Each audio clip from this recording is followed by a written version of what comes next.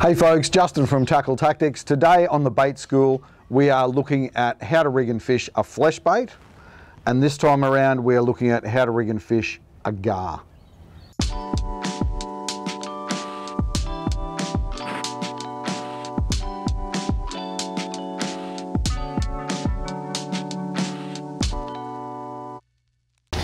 Okay, so our garfish is a species of fish that we can catch ourselves if we want to.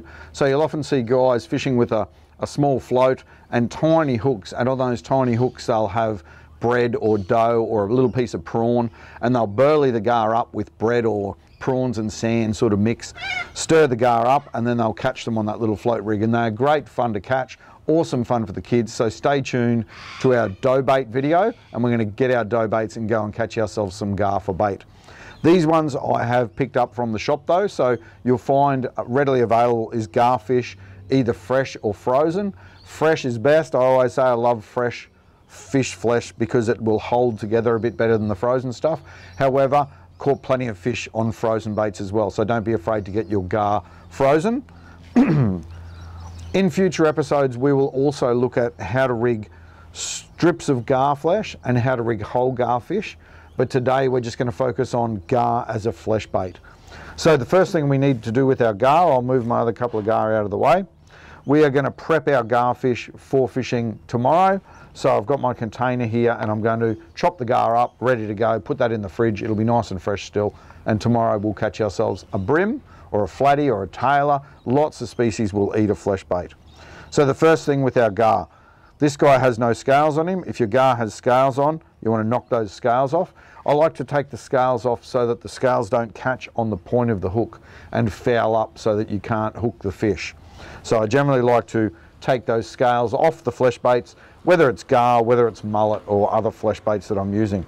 So we will grab our knife and we're going to fillet our garfish. So people are going, oh, I might just eat that garfish, and it is a very popular eating fish as well, but it's a great bait as well, nice and firm white meat.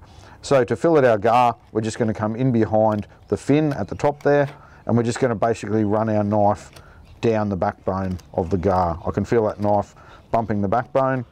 We're just going to hold that fish and run our knife down the backbone of the fish, right down to the tail. And basically what we've done there is we've lifted a fillet off that gar. So one gar fillet ready to chop up for bait. And we can just work our way through our gar, chop them up and put them in our dish here. So I'll put that to the side and I'll show you what I'm doing here with this gar. So basically I'm going to cut the gar across into chunks. I want a nice bite-sized chunk that a big bream can pick up and eat, or it's a nice little snack for a flathead or tailor.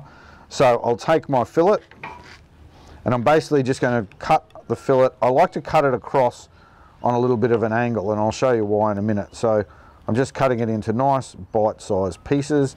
You can see there that's a nice bite-sized piece of gar.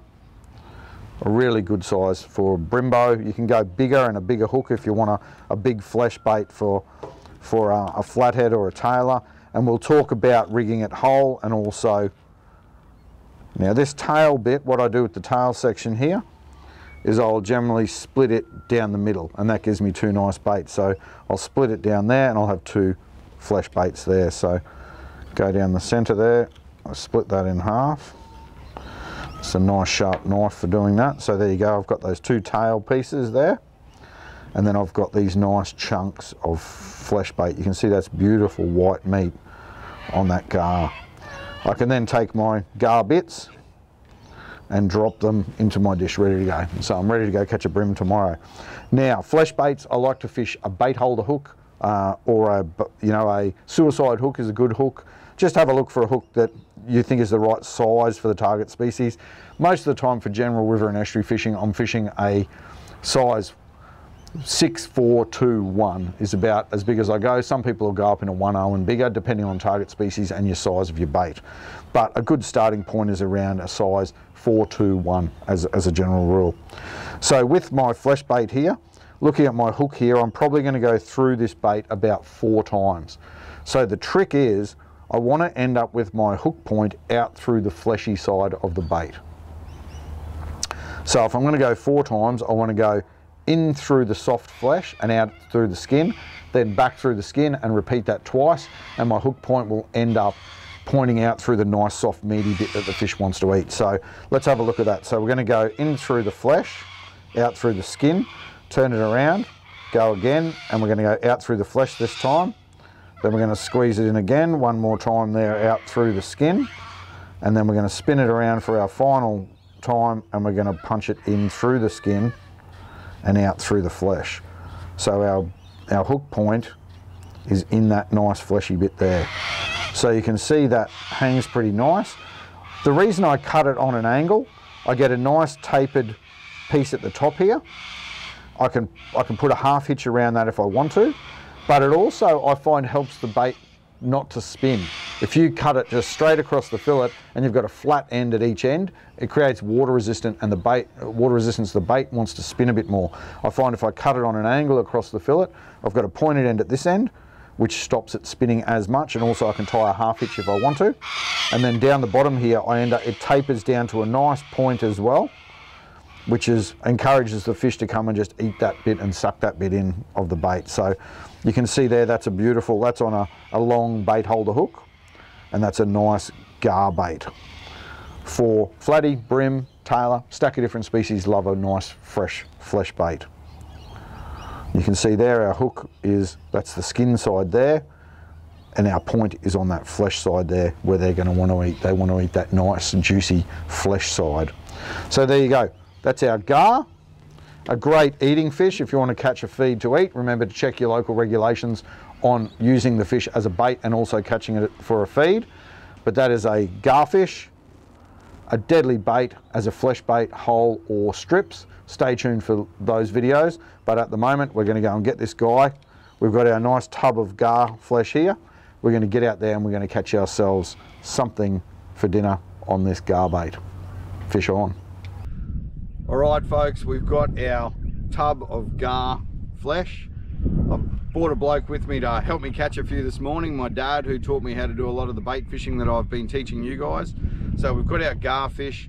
We're just going to put out a couple of rods and we're going to see if we can get ourselves a brim or a flatty. All right, here we go. Beautiful. We got a couple of different sinker weights on this morning just to see what will work. So this is quite a heavy sinker on this one. Help hold it in the current. We've got to run out tight. We'll just lob that out there and that'll settle pretty much straight out from the rod. We're just watching that rod tip. You can see the bites on that rod tip, but we want that to go down. We want that fish to get that bait in its mouth. He's just playing with it.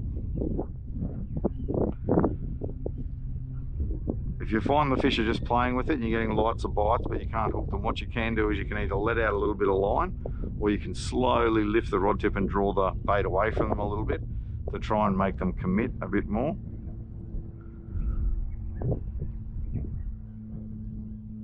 So I'll move that bait away from him slightly and just see if he gets more aggressive.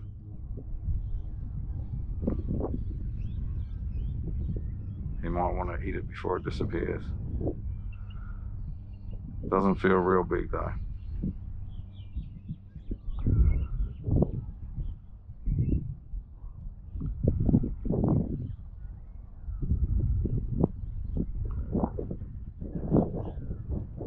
I'm just holding one finger on the line here so I can feel the bites through my finger. I can feel the bites there, and I'm also just watching that rod tip. When I lift the rod and set the hook, if it goes down, that line will just come away. I'll let the line drop off my finger. But that way I can feel a bit more sensitivity. I can feel that bite and I'm watching that tip. He's really just playing with it though, this guy.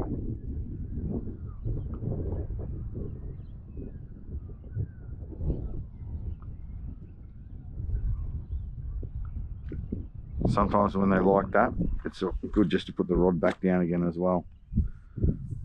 Just give them some time with the bait. Alright, hopefully this bloke gets a little bit more serious than the other one. This is that 9-foot Barbarian. Really nice bait rod for land-based fishing. Good in the boat as well.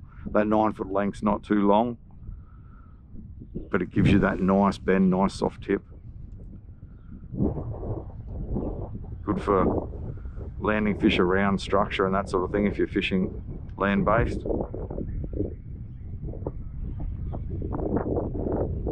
And good for a nice long cast as well. Come on, buddy. Try dropping him a little bit of line. So I'm giving this one a little bit of line. I took a little bit of line away from that last one, so this one I'm giving him a little bit of line. What that can do is your sinker might be anchored in the sand, so by letting out a little bit of line, it allows your swivel to move away from the sinker and your bait to move further away from the sinker. You can just free it up a little bit more and let that fish eat it.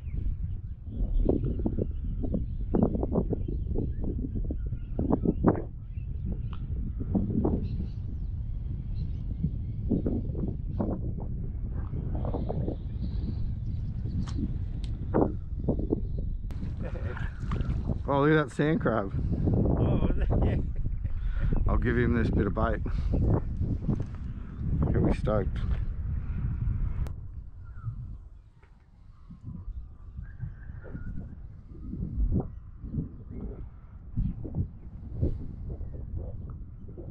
That one's getting ready to come on. You take that down and we're going to get you.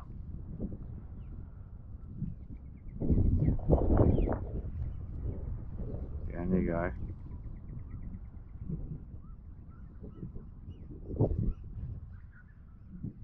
Ooh, next time that's down, we're gonna hit this one. Ooh, we nearly went. Come on, you eat that. Walk forward a little. Give it a little bit of line.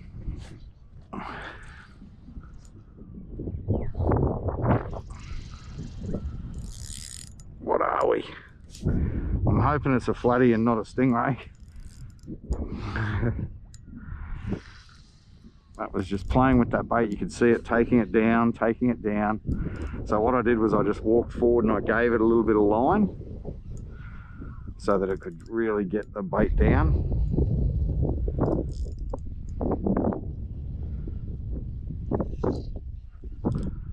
I'm over that other one, over the other rod. Do you want to just grab that rod, Dad? And just drop the tip. That's it. Alright. Looks like not a bad brimbo. So that's that gar flesh. We just sit it out there, we let those fish take it down, take it down, take it down. We want that rod tip to bend.